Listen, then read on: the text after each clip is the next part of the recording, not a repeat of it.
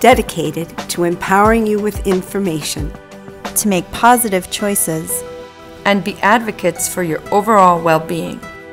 Welcome to The Health View.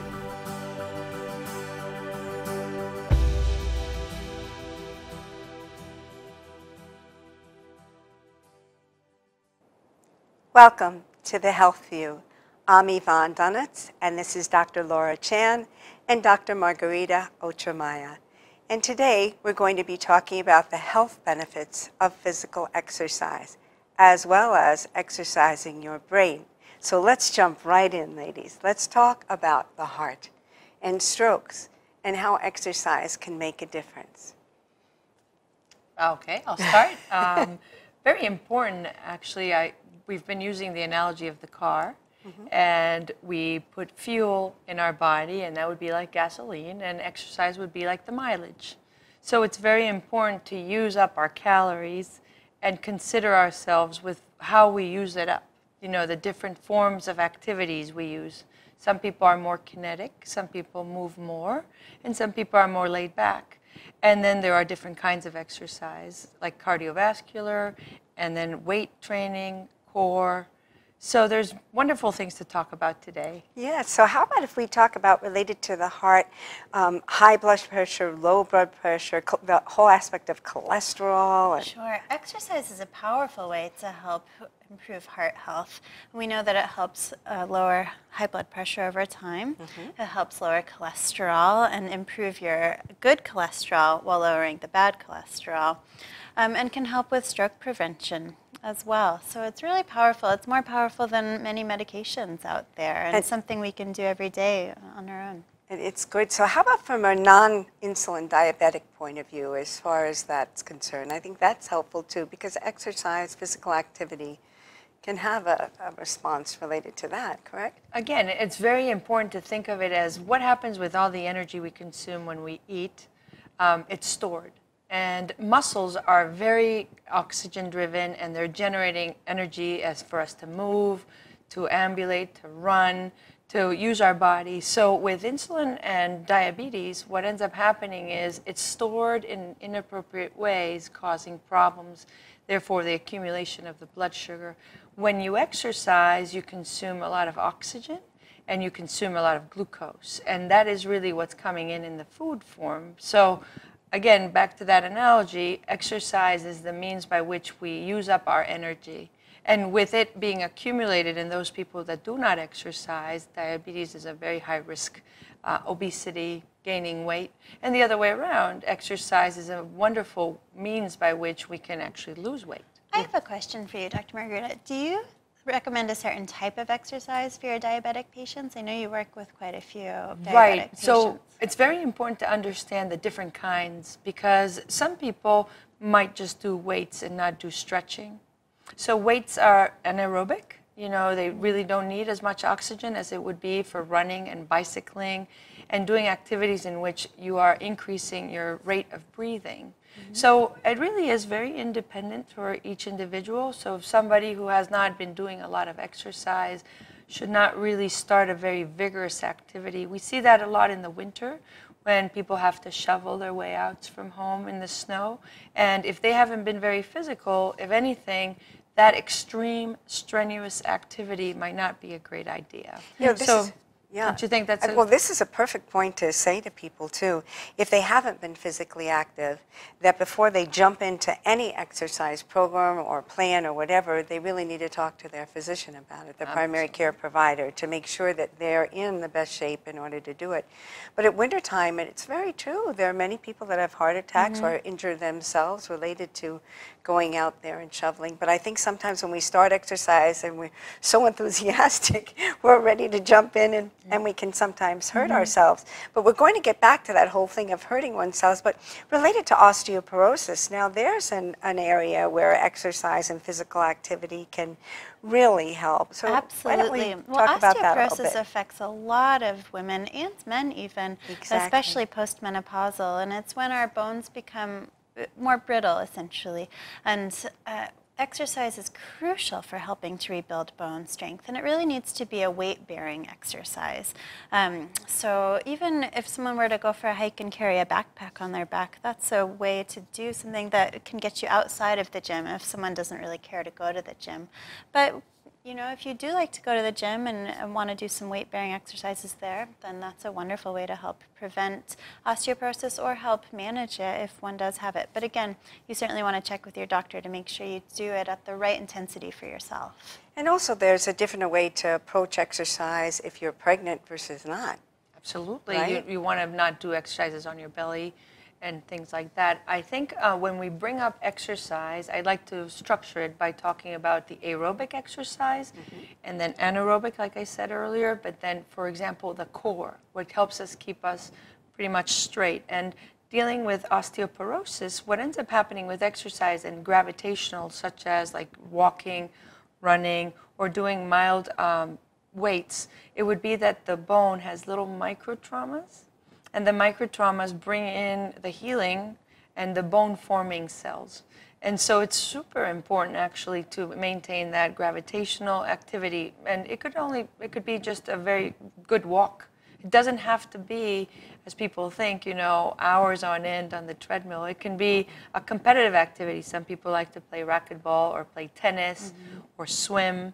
And so really what we want to think of it as being up in New England, I think it's the understanding the being outside versus being inside. And, you know, just getting physical, getting active. We mentioned earlier, once we were talking about dancing, for example, activities that also bring some fun into your life and bring out the good, feel-good hormones called endorphins. And an aerobic exercise really is an exercise that brings in oxygen into the system, correct?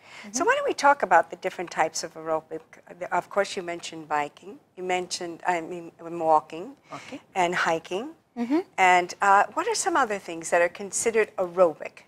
So anything that would actually increase your oxygen demand. So running, and anything that would go with that. So if you want to play tennis, if you want to play racquetball, if you want to take some rollerblades and go out and do that, but yet again, injury prevention. I'm always going to put that little star right beside it, because if, for example, if you have a flat foot and you decide to go running, if you don't have the proper shoes, you might end up having a problem with your arch and how you can injure yourself. And then here you had all the best intentions.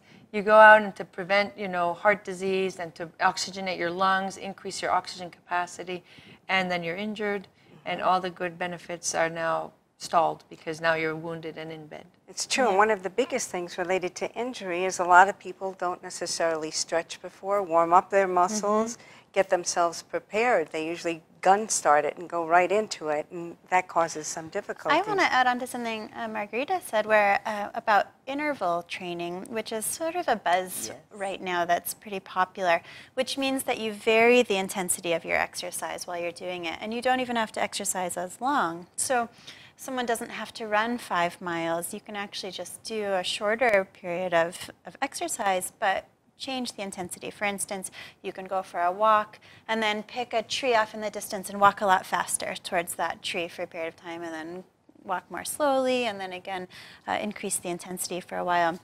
And I heard about a study where for type 2 diabetics, actually, that type of exercise is even more effective than just going for a consistent walk, though of course both are very useful.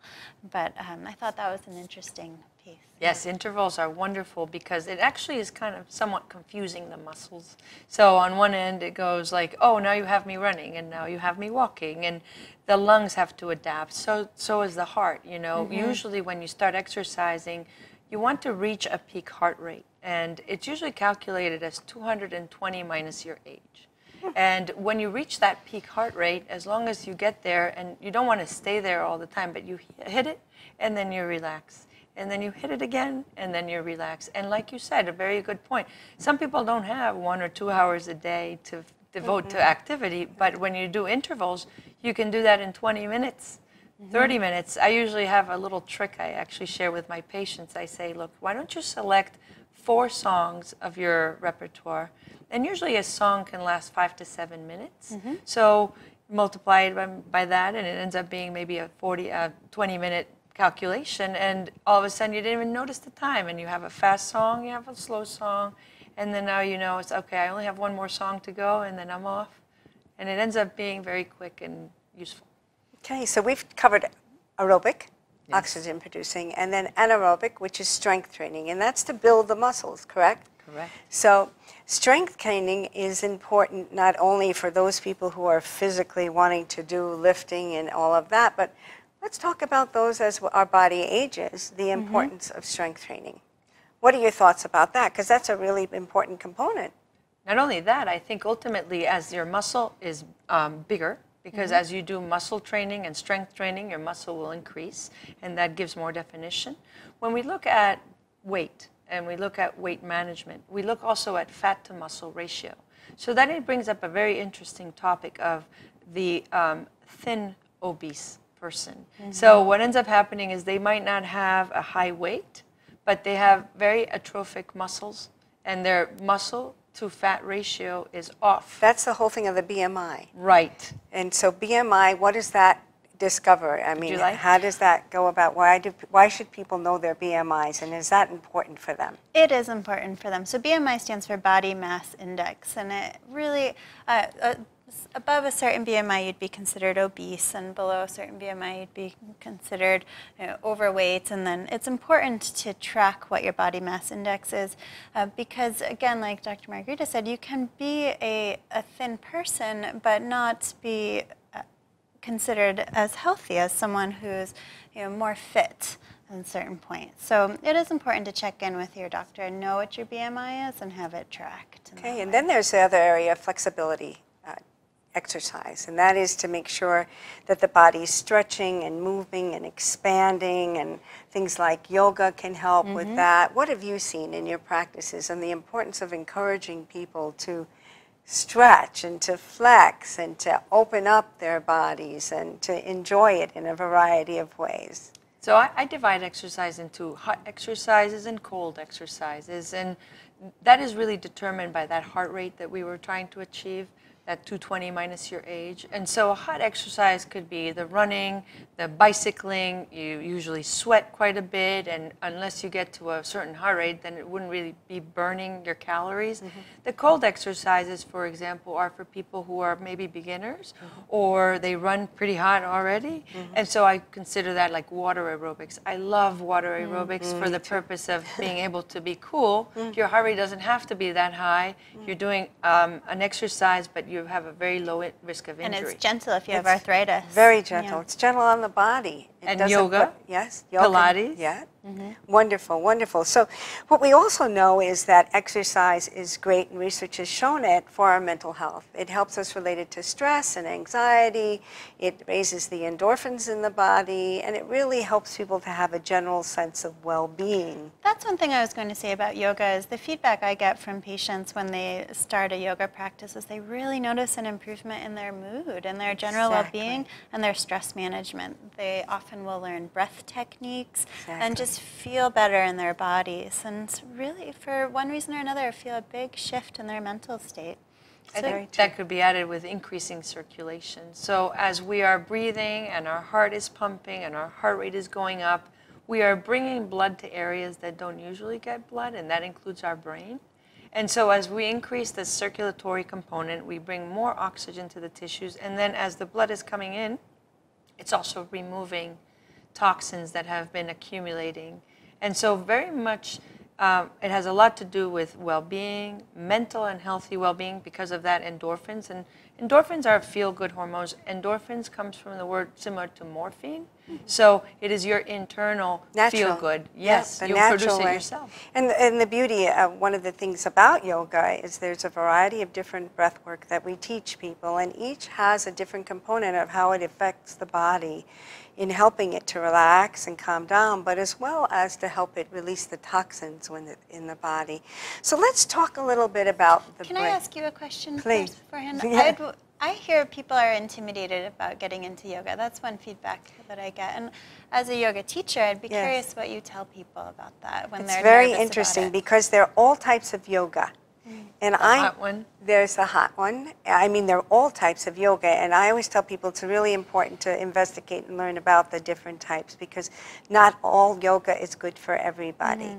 I do Let Your Yoga Dance for special populations, specifically for Parkinson's, Alzheimer's, people that may be more seated components, as well as Kundalini Yoga, which is more mind, body, spirit yoga, and then with children. But there are particular yogas that stay in one posture or longer periods of time, or physical movement where it can be very hard. And some people that like more movement, it's difficult. I think yoga isn't for everyone, but there are all types of yoga out there. Right. And it's nice to explore and perhaps go to a facility where you can taste different types in a sense and get that idea. But that is true. It's not all. My mom tells a story where she tried one yoga class and she injured her back a little bit in it, and she said that no one warned her that yoga wasn't a competitive sport, because she was looking at the people next to her and trying to keep up, and I think she jumped in a little bit too quickly. See, someone like that, gentle yoga. Look for the words gentle, gentle yoga, because some are very aggressive and very, you have to be very, very careful. For myself, I could not take those really hot yogas. I'd pass right out. It wouldn't be good for me. But what I would love to do is we've talked about physical exercise, which is really important, but I'd like to talk about the brain exercise, because to maintain our cognitive function, we need to exercise our brain. It's critically important to do that. So that there are ways to do that, and fun ways to do that. For instance, word games. Word games are great in order to help. Memory, I always tell people, a great way to keep the mind going is create a grocery list, or create a list of whatever else you need and write everything down. Then an hour later, before you go back to the list, try to see how much of it you can remember. Go a different route. Don't always take the same route to where you go. What other things? What other thoughts do you have? One of the things that I like to do for myself is when I get food from the bulk bins at the store, and you have to write down the numbers on the twist tabs, is I try to remember what those are instead of writing them down. Very good. Make my way to the front. And that's wonderful. And I either cause the line to have to wait a little bit as the cashier looks it up because I forgot it, or the cashier usually compliments me for remembering it. That's one very or the other. good. And calculating numbers within the brain, counting in the brain, is a very good way to keep the brain sharp. What are the types of things that you do? I actually recommend something called Lumosity. Are you guys familiar? Isn't that amazing? Talk about that. So Lumosity, LUMOSITY.com, has been done by Columbia University, MIT, and it evaluates your brain in multiple areas, so reactivity, recall, pattern recognition. And these are really, really important to do these brain exercises to prevent Alzheimer's, to maintain that curiosity within our brain. Sometimes when we're going to work, like you said, I always try to go to work through different ways and make sure I don't get lost, because sometimes I get lost.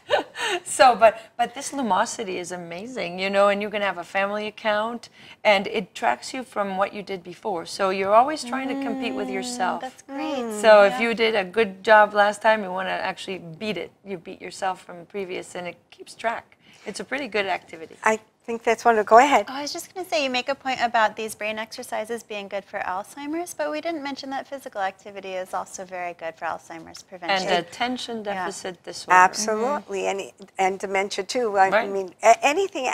You see, it's the combination of the physical, the excellent nutrition, feeding our bodies in a good way, feeding our minds and our brains, helping them to continue to be sharp as possible.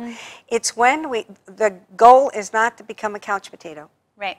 The key is not to just be sitting, even in front of that computer long periods of time.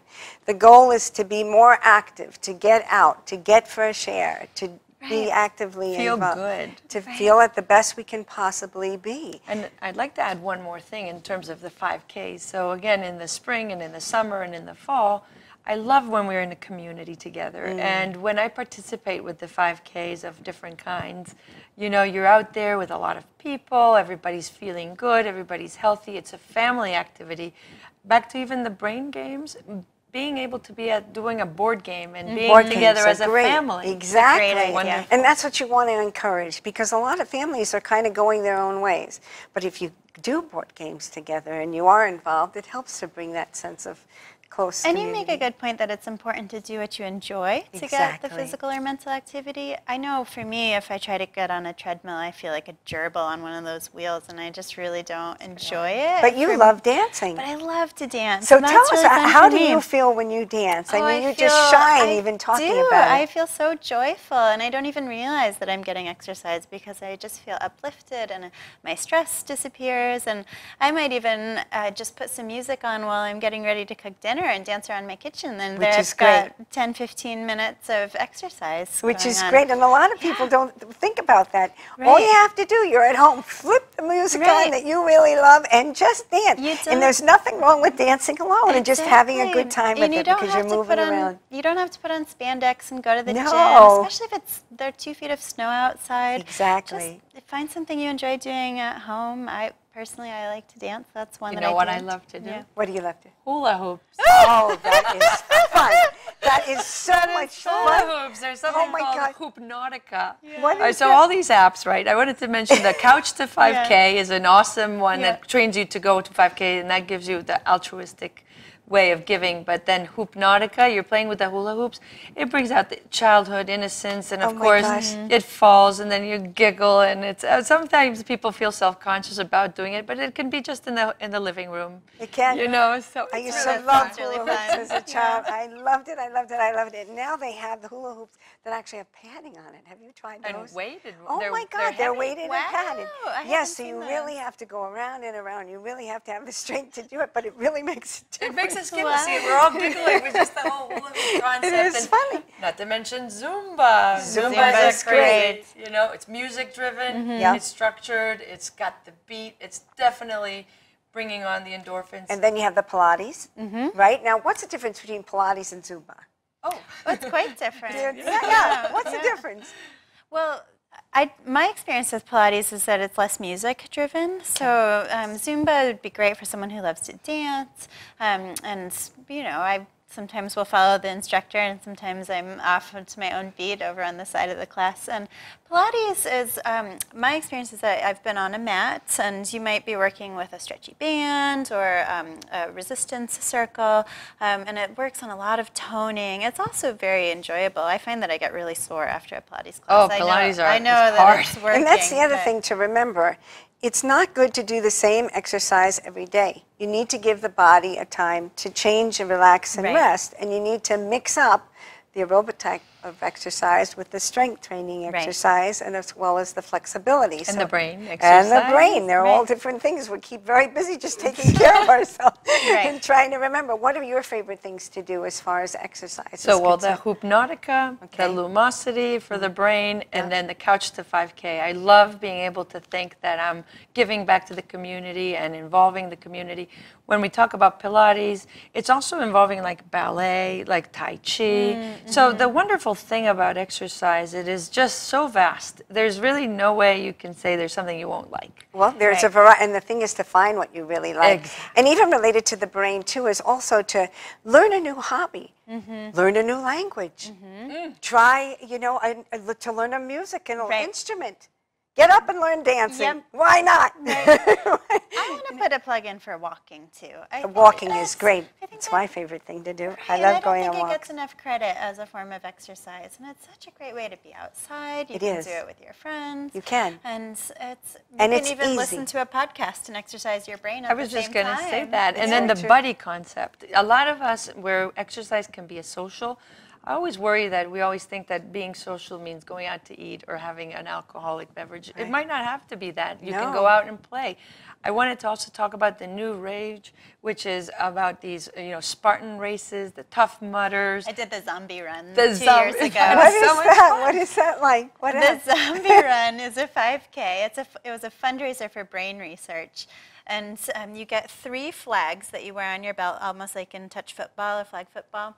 and you start running, and then there are people who their job is to be a zombie on the course, and they try to grab your flags, and if all 3 of your flags are gone, then you've been infected. Oh, no. And what does that mean? And it's an obstacle course, so you're crawling under wire and things that zap you, and going through the mud. And oh, my goodness. It was wild. I am not a fast runner, so you got attacked by zombies very quickly. Now, our listening audience, I don't want you to be intimidated to No. think that exercise, you have to do all these things. You could simply, when you go grocery shopping or you go to the department store, park a little further away and start walking. And there are no zombies. No, no. Yeah. And the color run, you know, they hit you with colors. Oh, no. You know, so when you come after the color run, you're just covered in a rainbow. We have them in here in Nashville, and the other day it's like, oh, the color run was today. I missed it. Oh, my Because everybody was colored. That's funny. So another great aerobic exercise is, I know there's step classes, but what I do is instead of taking elevators wherever I go up steps, up and down, wherever I go. I consider it my aerobic exercise. So it's wonderful. So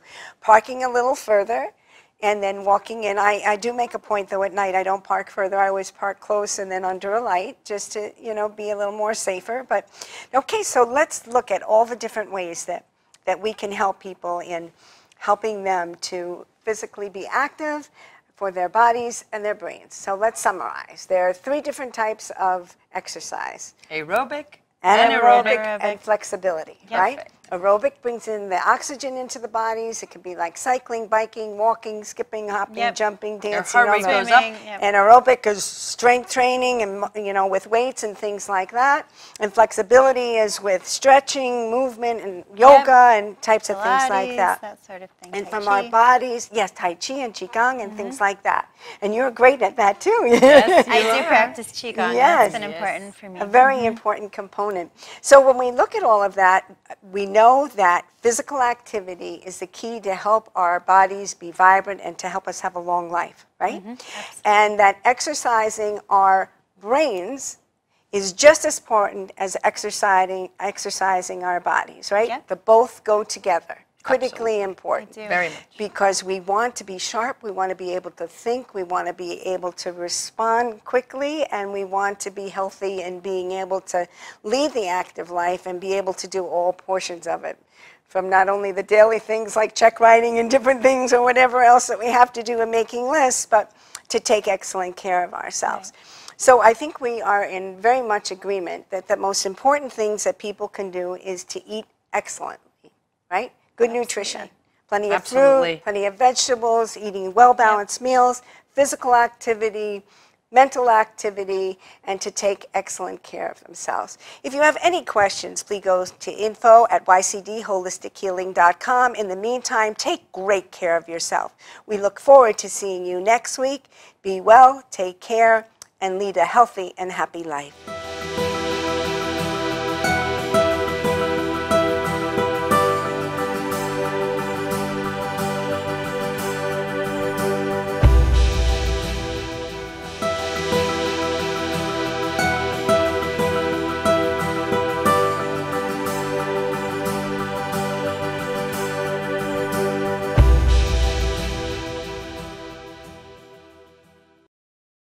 The preceding program